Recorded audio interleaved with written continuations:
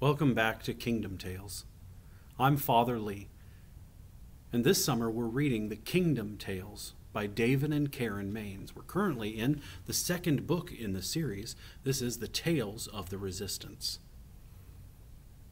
In our last story, I talked about how important it is for us to be brave and choose to follow Jesus wherever Jesus is going. But when you hear somebody say something like, you need to be brave and follow Jesus, the first thing that you might think about is that there are lots of things in this world to be scared of. Here's a secret. There's lots of things in this world that I'm scared of. It's just true. There's scary things all around us all the time. But do you know what Jesus says to us? He says, don't be afraid.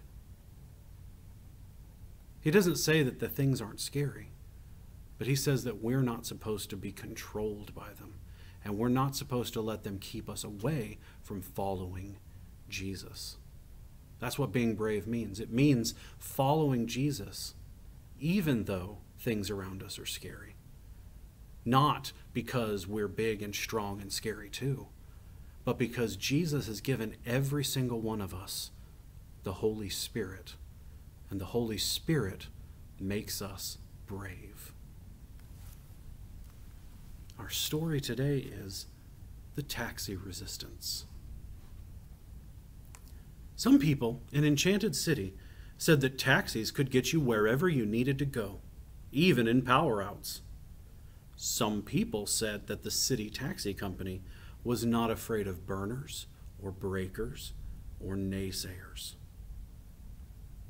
But no one said it very loudly. The sharp wind moaned through the flop hole where Hero tried to sleep. These lonely weeks in Enchanted City had been dreadful. He was hungry and cold and felt lost. Above all, though he was ashamed to admit it, he was afraid. No one would give him work, and what little money he had was running low. He had no idea how to sight the king, and the ominous spell of the enchanter was weighing in his heart like lead. Hero longed for the daylight of Great Park, for mercy and caretaker, for the laughter of friends and the comforting sound of the watchkeepers crying, "But the kingdom comes!" He longed for home. Light spilled through the cracks in the rickety shelters of Moyroxen. The sentry cry of patrols disturbed the slumber of weary people.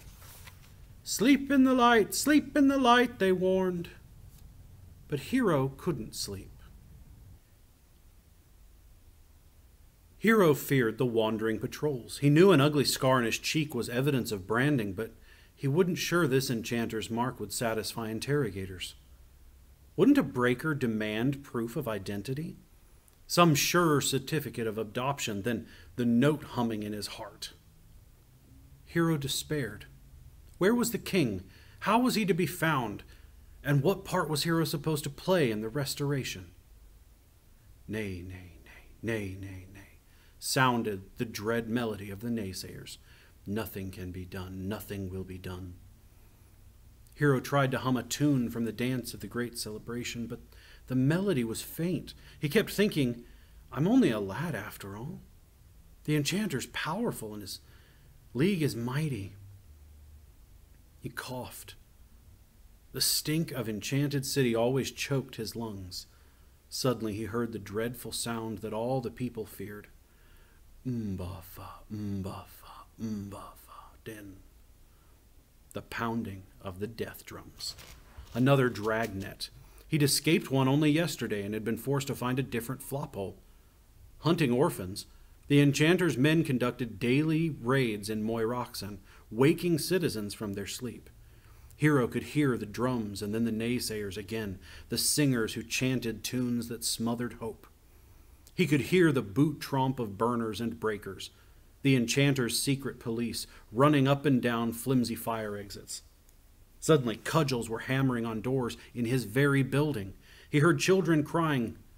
They come for me, he thought. What can I do? Where can I hide? Wham! The door to his flop hole banged open. Two burners rushed in, their pokers flaring. A ghastly breaker grabbed him from his mat. "Identification," ordered one of the secret police. Hero was numb. What can I say?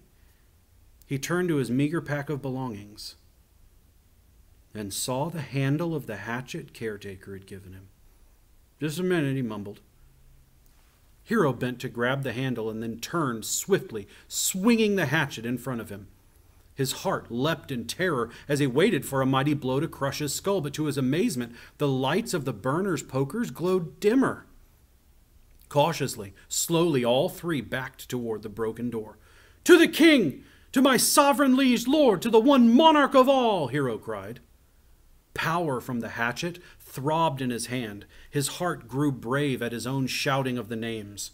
He lifted his tool and backed the burners and breakers step by step out of the hole and down the outside fire exit. In the daylight, from the top of the rickety stairs, he could see that a circle of frightened children had been rounded up on a corner. All were blindfolded so they couldn't see the light and thereby remember the look of day. Hero remembered when he had escaped from Enchanted City, a terrified orphan with death drums and burners in pursuit. He recalled how he had raced to safety with his little brother in his arms. If I can save one more child from the enchanter, if I can keep one child from a life of bondage, if I can carry one child to mercy, my return to Enchanted City will have been worth it. Standing at the top of the fire exit, Hero raised his hatchet above his head. Anger flooded him, and he let forth a mighty shout. "I am Hero, Ranger of Great Park. I'm a king's man." There was a moment of silence. The death drums paused. The chant of the naysayers ceased. The whole sleeping city seemed to listen to his shout.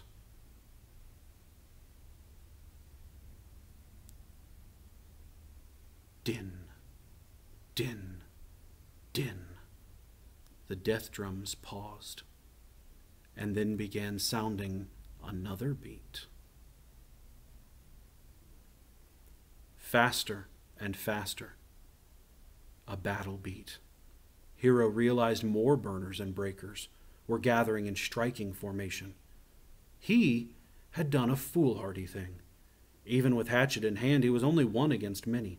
He was in the middle of the enchanter territory, with no fellow rangers to come to his aid. His only chance was in taking out his opponents with surprise. Rushing down the stairs, he swung into the battle tactic he learned in the War of Fire in Great Park. "To the king! To the restoration!" he cried. Holding the hatchet with both hands, he jumped into the middle of the band of captured orphans. "Scatter!" he shouted. "Take off your blindfolds and run!" With his weapon at arm's length, Hero began to whirl as the children scattered, climbing stairs, turning street corners, scurrying into holes. Round and round Hero whirled, cutting a circle of emptiness between himself and his would-be captors. The enchanter's men were so intent on taking him prisoner, they let the children escape. For a moment, Hero felt a defiant gladness. Scarboy! Scarboy!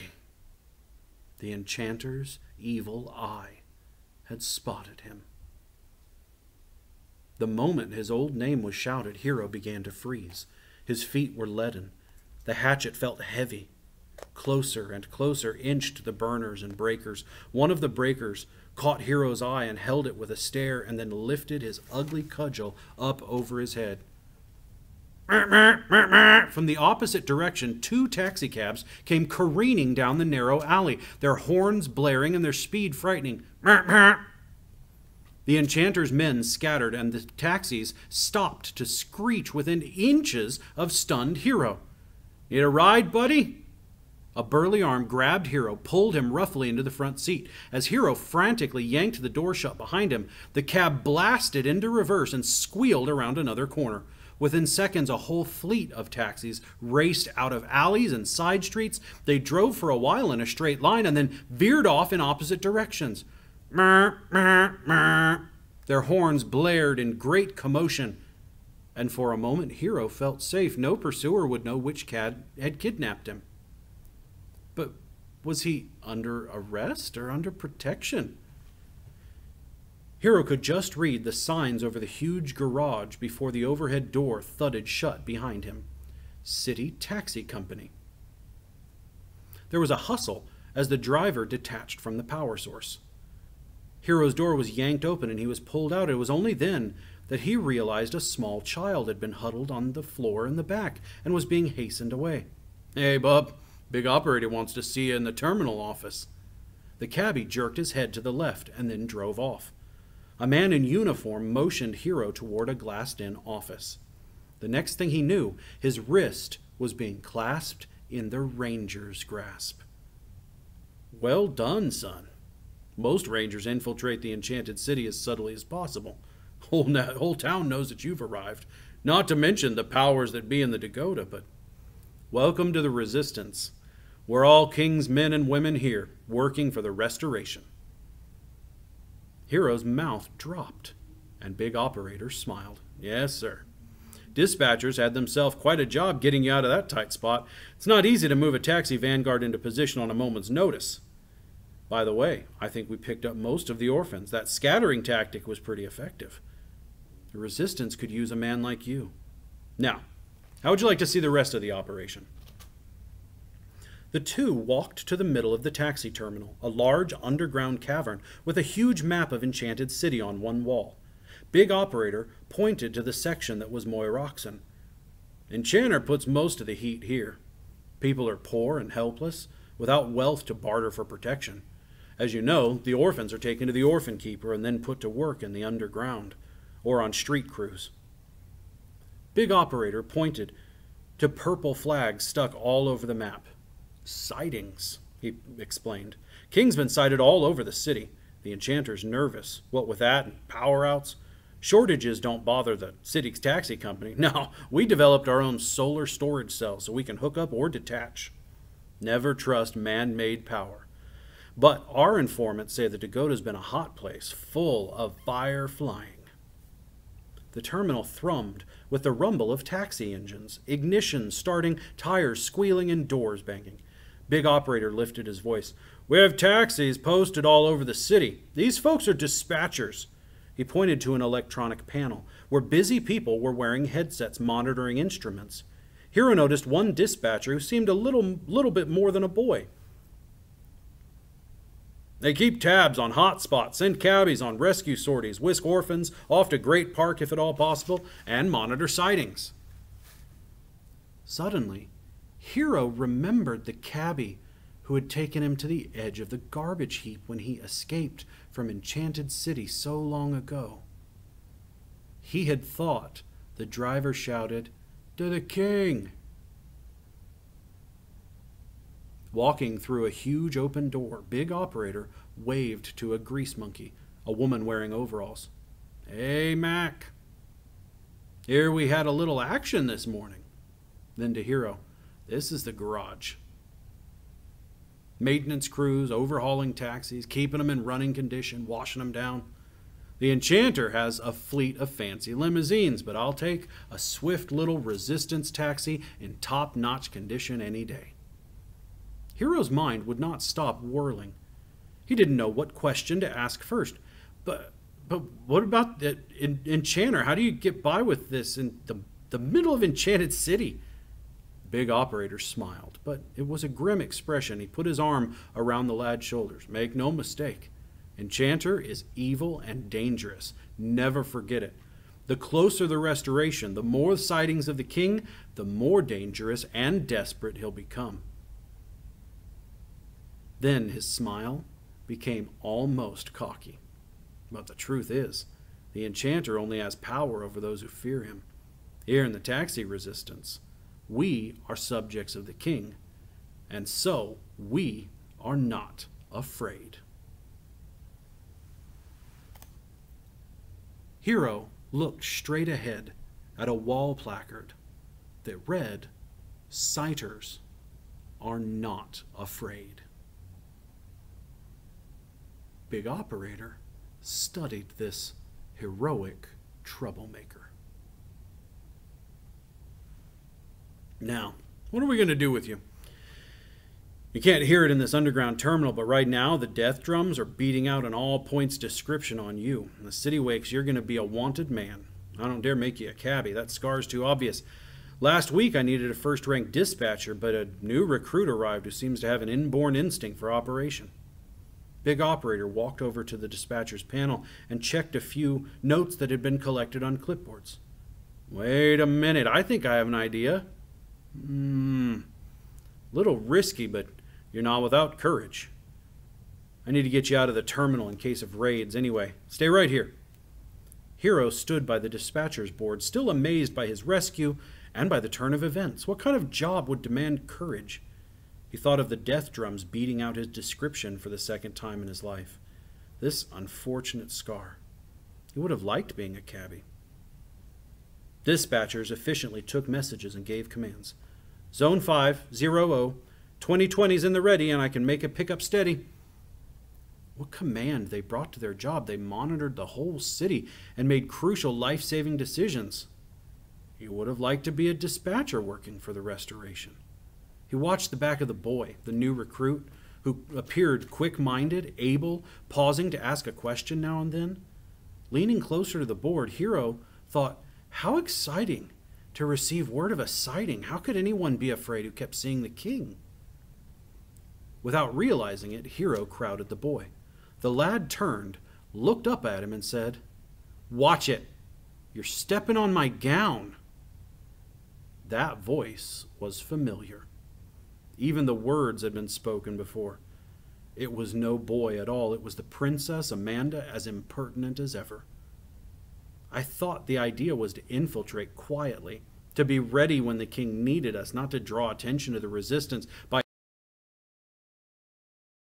and making a royal nuisance of oneself. Hero was so glad to see her that he only laughed in amazement. What are you doing here? Same thing you're doing here, she retorted. Working for the Restoration, only I'm doing it a little more quietly. And with that, she turned back to the board. Amazed, Hero folded his arms, waiting for his assignment. He still wanted to ask 100 questions, but the dispatchers were frantically busy, getting orphans to safety, no doubt. He thought about his recent battle, the shouting of the names, and the fresh rush of courage and the swinging hatchet, and he felt good. Maybe he was a hero after all, though a foolhardy one. Not only had he rescued one child, he had rescued many. Yes, sir. That was certainly worth a trip to Enchanted City. Suddenly sure of himself, he stretched out his hand and knocked Amanda's cap to the floor. Then he yanked the braid that tumbled down her back. She yelped, turned towards him, and warned, "You remember, I have perfect aim." All the dispatchers stopped their work to watch. Quietly indeed, Hero thought to himself. So Hero waited for his new assignment with fresh hope and renewed courage, not caring how dangerous the task. He was no longer alone, but surrounded by a great and adventurous company. The Taxi Resistance. True friends were near. In fact, he suspected that the kingdom was all around him, if he but cared to find it.